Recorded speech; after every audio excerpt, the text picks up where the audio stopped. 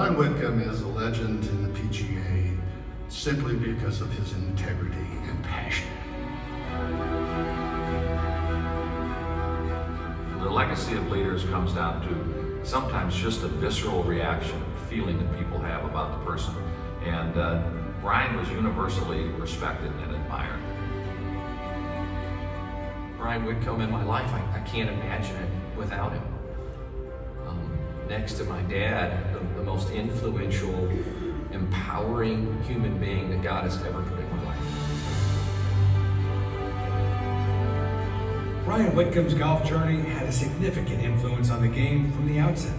Brian built his own golf courses from the ground up, and there's nothing he wouldn't do, from plowing the dirt and going out and setting the holes. And I think that's a great leader. There's nothing he would ask someone to do that he wouldn't do himself. Brian's passion and his vision for the 500 Club was just access to the facility for everybody. There's been numerous children and young adults that have come through the 500 Club that didn't necessarily have the means to play the game, and he made sure that we took care of them day in and day out if they needed to hit range balls or play golf, all on his own dime. Just to make sure that they had the experience that he wanted them to have. If it weren't for him, I don't know where I would be with golf. Just letting me use this facility at his course, the 500 Club in Glendale, Arizona. Like, who knows where I'd be. Could have maybe stopped playing the game, but it was that motivation he gave me to just keep saying, come out and be able to play here. We've seen kids as 3- and 4-year-olds go through the program, wind up going and playing high school golf, wind up playing collegiate golf, and some of them even getting in the PGA program and becoming Class A members. Brian's path would eventually lead him to the service of all PGA members as he went through various stages of governance. First in the section, then nationally, culminating in being elected as a national officer of the PGA of America. I give you the 35th President of the PGA of America, Mr. Brian Whitcomb. Brian's legacy as president and as an officer of the PGA, I think, will long live as being a PGA president that really focused on all PGA members. What he did in the connection of bringing the PGA of America to the rank and file member, making sure that we attended section meetings, making sure if they had a special occasion, opening an officer, and we were there, we were present, we were visible, and they got to ask us the questions, to ask us the hard issues that they wanted to know about. We got to do that. Well, Brian sort of started those town halls where he would go out to every section all the time and talk directly to the member. He spent most of his time as an officer connecting with as many members as he possibly could. He's a cheerleader for all of us PGA members. He planted the seeds of just being accessible, being involved with things, growing the game of golf.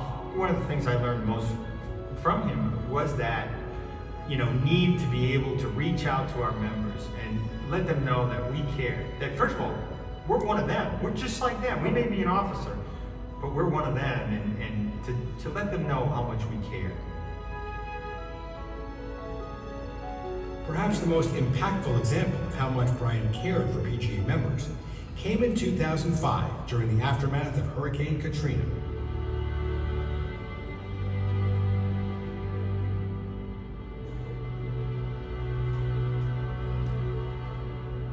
Katrina was such a landscape-changing and world-changing and life-changing event for all the professionals and everybody on the Gulf Coast.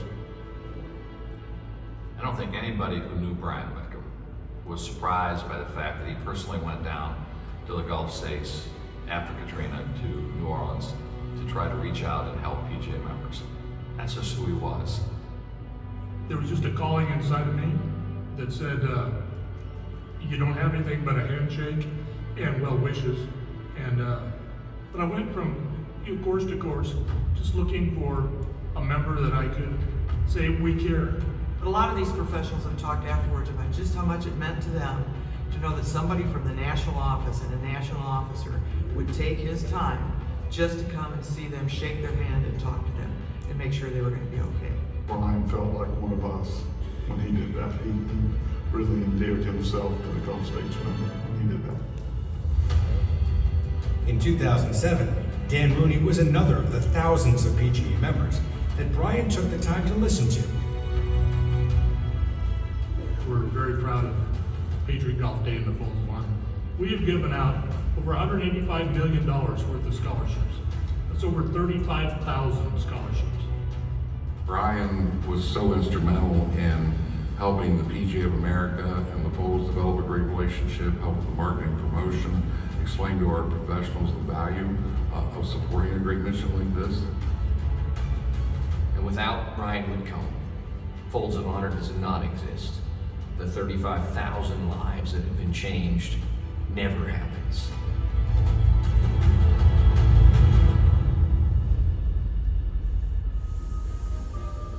When Brian was running for secretary, and we had the new property down at Port St. Lucie in Florida, and he personally got down there and got on a bulldozer and moved dirt to create a teaching area for PGA members because it was needed. He knew how to do it, and he wanted to help, and that was the kind of can-do attitude that he had.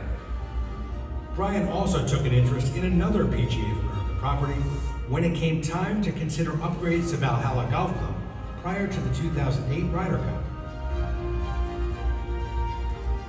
Brian, better than anyone, because he owned 2 golf courses he built himself and built others.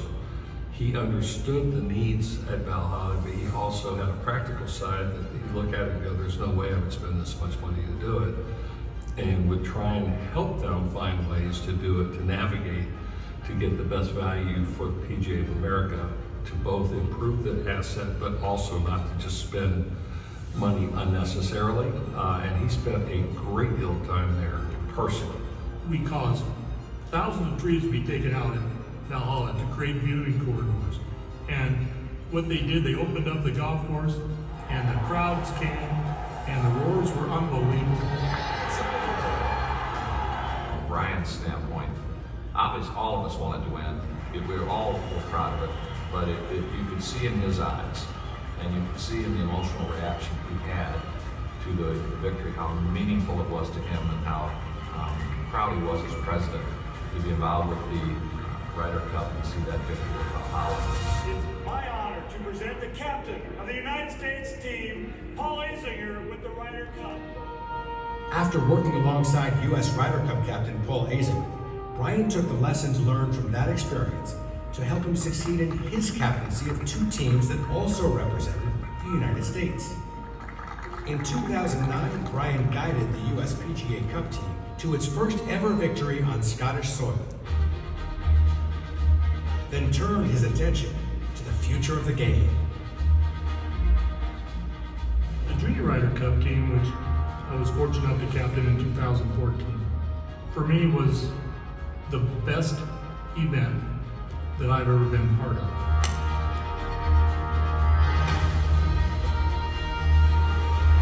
He did so much research on the kids, and we spent a lot of time with our team, and we did a lot of team building where he listened to everyone. He's a great listener. Obviously, Brian did a great job. I feel like he kind of just let us just come together as a team and then try to force it, really, just kind of let it happen. And I think that's one of the reasons we played so well. As talented of golfers as they were better human beings. And it gave me all the faith and all the hope that the games will be in good hands in the future.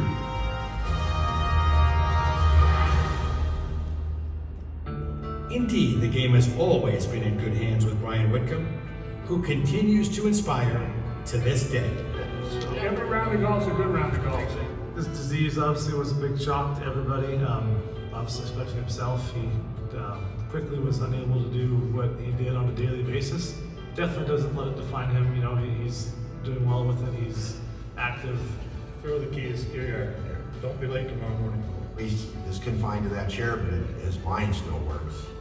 And so as long as his mind works, a physical problem's not going to slow him down one way or another. I didn't think he could get more inspiring to me. but the way he has fought that battle is so inspirational and just shows truly what a hero Brian Whitcomb is. Thanks for the sunrise, thanks for the night sky, thanks for the deepest blue in my daughter's eye. I've never seen him mad or, sad. He just always makes the best out of everything, and keep your chin up, he says, and, move forward. He is my hero. He's taught me everything I know about life.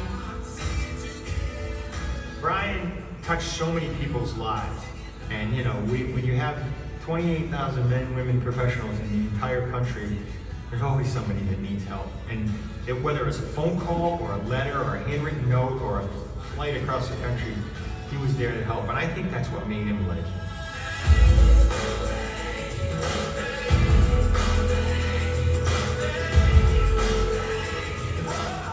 He's looked up to by so many PGA members. His legacy is going to be his passion, his accessibility, and being who he is, Brian Whitcomb. I mean, he is a legend in the PGA of America.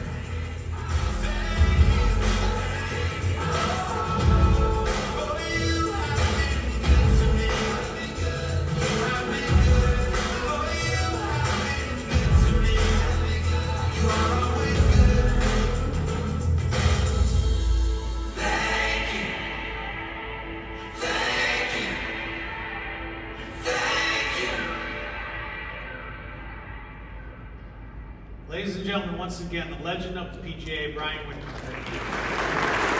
Thanks for the sunrise, thanks for the night sky, thanks for the deepest blue in my daughter's eye. Thanks for the weekend, thanks for a good friend, thanks for the heart again, makes me feel good. It's been too long since we sat down and talked this way. Life is hard, sometimes I don't know what to say. Thank you.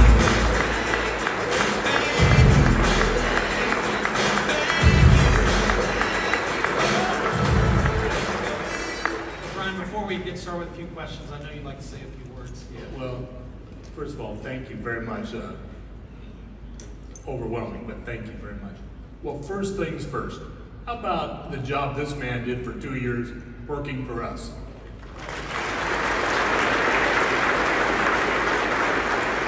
Fantastic. Thank you. You represented us beautifully.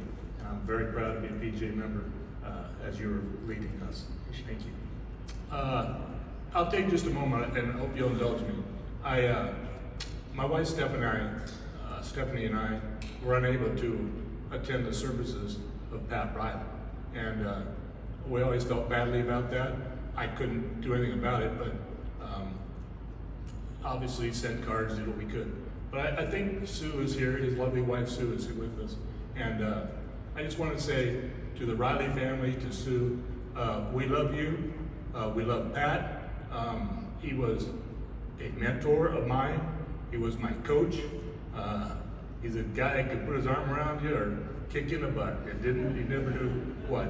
But he was a patriot, he was a gentleman, and he was our friend. So Sue and the Riley family, thank you for lending him to us. Thank you so much.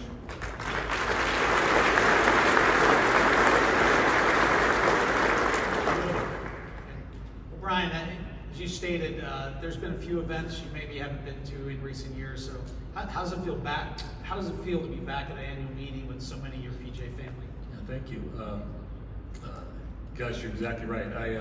I've been wrestling with multiple sclerosis, and it's fighting a hard battle, but I'm trying. But because of that, I've been unable to attend meetings for about 8 years now, and be back in the Southwest section, my section, as well as my fondness and I'm a member of the Pacific Northwest section also. But to see Shu and Joe and Murph and Al and Jay and all the section members. It's been a real privilege for me and an exciting week, and I'll remember this week forever. Turning to the national side, to see my fellow past presidents and the national PGA staff is so heartwarming for me, and these gentlemen taught me about everything I know, and I'm forever grateful for them, and it's just been a wonderful week. And then, if I could, just as importantly, it's the part of the delegation I haven't had the privilege, and I'll say it again, the privilege of meeting all of you. Because today we look backwards for a few minutes, and it's enjoyable and it should be done periodically. But when this is over, we need to turn around and turn our eyes forward and look to the future. And we're relying on all of you as leaders. And I have all the confidence in the world of your future leadership, and I can't wait to see where you take us in the sphere of golf. And I thank you so much for taking the time and away from your family to give your service to the association, to the game, and to us members. Thank you so much. I look forward to the ride. Thank you.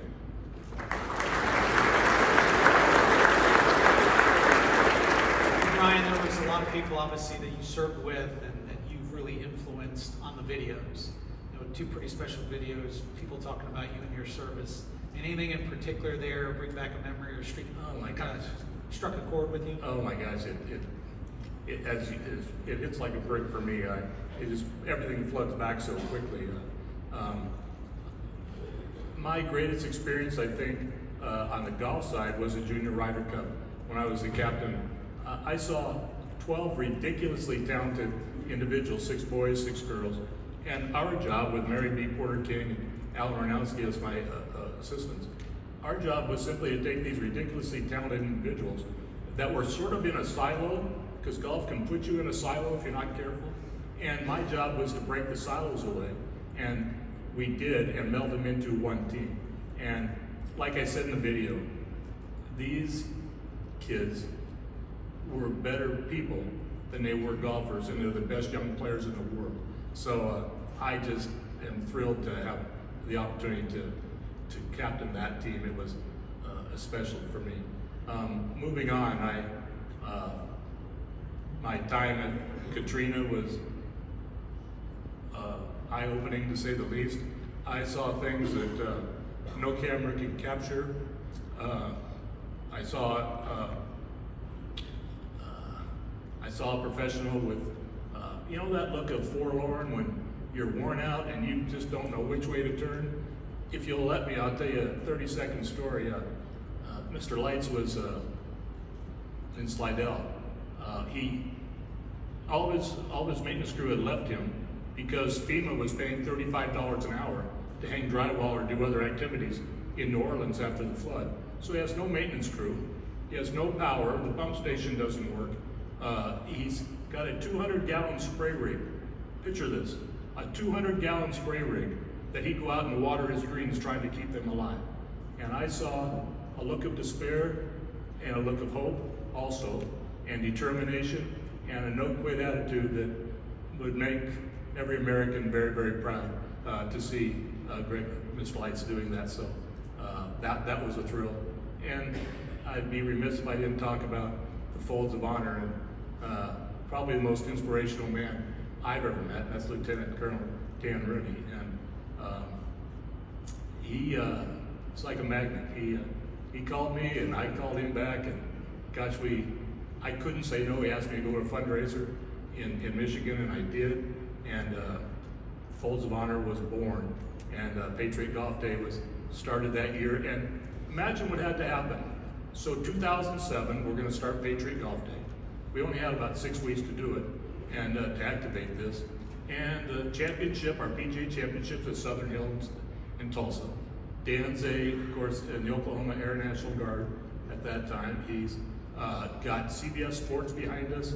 We have David Faraday, we got Jim Nance. It was just this wonderful, well, I think Dan called it synchronicity, where things collide, and it was absolutely wonderful, and it gave us a chance. And the first year of Patriot Golf Day, thanks to all of you, we did $1.3 million, and we thought we hit it out of the park. We thought we had the longest home run ever hit. Well, here we are, a couple $100 million later, and the Folds is just launched. And can I just say, it's the purest mission I've ever seen. We're in a gold standard category where 90 cents of every dollar that somebody contributes goes to scholarships. And we're very, very proud of that. I still proudly sit on the Folds of Honor board, and it's been phenomenal. So those are a couple. So Brian, what is it though, right? I mean, what spoke to you? Essentially, you just determined it was the right thing to do, to get on a plane, to go to Katrina with everything you had going on as president, or an idea from Dan to support the families of veterans. Like, what was it in you that just said, I need to do this? I'll be honest, Roger Warren said it beautifully. There was something, I have no idea, no words, nobody, just something in your heart. I know you live it. There's something in your heart that just draws you to certain activities. And just something just emotionally pulled me to New Orleans and Katrina. As you know, I live up in Arizona and Oregon at the time. I was a long ways from there, but I just felt this calling, and I wanted to give what I could. So I called Chris Wood, who was our liaison at PGA for the officers, and asked her for some money clips, no money in it, money clips, and some pins, PGA logo pins, and I took off and I got there at the airport. I think there was only a flight or two coming in. The hotel was all boarded up except for a couple floors. There was no food service or anything like that. And I just, the Gulf States gave me a map, if you will, of golf courses, and I just, for lack of a better word, aimlessly drove around, just shook hands and tried to be a good listener, and looked them in the eye and just tried to give what little hope I could. But I can tell you, just like the aftermath of our latest hurricane, no picture can capture the devastation that we saw down there. So there's a lot of work to be done. There's still work to be done. Well, Brian, on the videos, as well as countless members, have always described you as being member first and always having the member in the forefront. I remember back in 2006, you were involved with properties. We showed some of those in the video about you jumping on equipment and helping. At that time, you actually hired me to be the senior director of golf properties, and I came to work for the PGA for a short period of time. There was a lot of things going on. You were renovating 2 golf courses there, renovating the golf course in Valhalla. So there was a ton of work that the position I just got hired for was responsible for in doing a bunch of activity. And 7 months later, I left that position for an opportunity to work at Whistling Straits and Black Front and Kohler, and I was very, very afraid and worried about making that call to Brian to tell him he had hired me for a position that he thought I could help, and I was leaving. And the first thing he said to me was, congratulations. Anything I can do to help you in the new position, I'm here for you. There's just not many people, not many bosses that would take that attitude. But you did that to hundreds and thousands of PGA members. You were always about the member first. People described you that way. Thank you. You know, as an employer, I always thought to myself, if somebody left, as long as it was on an upward trajectory, help them, do everything you can for them. The ones that hurt the most were lateral movements, or when an employee would leave and, in our opinion, go the opposite direction. So with you, with Kohler, it's like, my guys, you're going to Whistling Straits. They're going to host the Ryder Cup at some point. They're hosting major championships. You're working with a wonderful gentleman, Herb Kohler, at the Kohler family, and my gosh, what could I say but congratulations. So, job well done. And that's how you always work for everyone, is just trying to create more opportunities and really looking out for PGA members. You talked about kind of the next wave of leaders that we have in here, and you've been involved in golf for so many years. I mean, just give kind of your little bit of insight and maybe recommendation on the next generation of professionals and what they can do to help the association. Yes, we had the breakout sessions yesterday. I thoroughly enjoyed it, all 3 of them that I was involved with. And we talked about that exact topic and didn't exactly come to conclusions other than the golf industry is changing. You know, everything, employment, how we operate golf courses, how we afford the costs of golf courses. We're trying to figure that out. But I think it's going to take, quite frankly, I've always believed windows of opportunity open and they close. And I just feel as if we need a new cycle of young professionals to show us what the new golf model will look like, golf operations model will look like. Because I don't think you can rely on me or others that have seen it one way for, you know, a certain style and methodology for so many years. And I just believe and trust that the next generation of head professionals will do the appropriate things and golf will flourish. It's too great of a game not to. It's too great of a game not to. So I implore all you young professionals to get out there, create innovative opportunities, and through both sides, the revenue and the expense side, figure it out, and I can't wait to see the results. So Brian, I know the conversation that we've had over the years always talks about the member, but we talk about our love for family as well too. I mean, anything you want to express to oh my gosh, the family at this point? Yeah, that's a tough one.